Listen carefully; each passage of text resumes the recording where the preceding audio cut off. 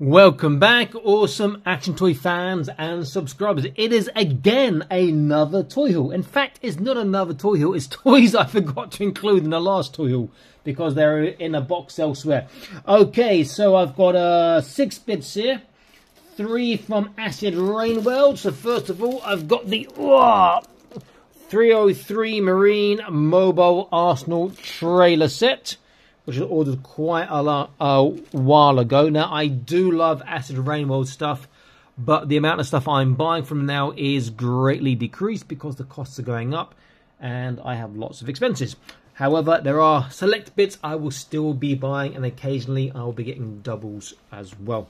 Also from them, I have the new Bob, I'll stick him in front, and the new Jack, the one-man Arsenal and Bob Veteran Bucks Commander figures.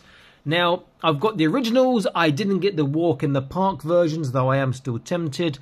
And now I've got this Generation 3 with this new armor, which is kind of feels like it doesn't fit in the Acid Rain world. However, it is a evolving story. And I'm not the author, so it's not for me to say, but just in my opinion. And there's quite a few people who say that, but I think these figures do look awesome. You can just about see them there. Okay, next. Now, a while back, I reviewed the Asura biohumans, cybernetic, synthetic humans, sort of android stuff. I'll put a link in the top right for you. 3 of those. Well, the next 3 have come out, which is quite hard to see with the cellophane on. So we've got this one here.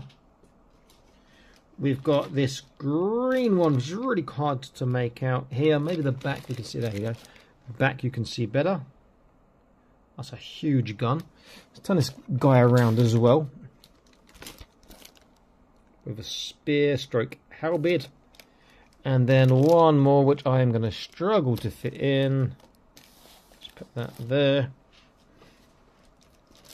This one here, and on the back, so he's got a gun and like a sword and sheath. Let's see if I can stick that across the top there.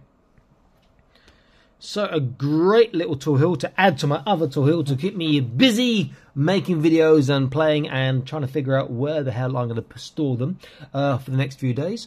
So if you want to see these reviews early and get entries into the raffles for Joy Toy stuff, there'll be weekly raffles starting on Sunday the 6th of November, or was it the 7th? I forget.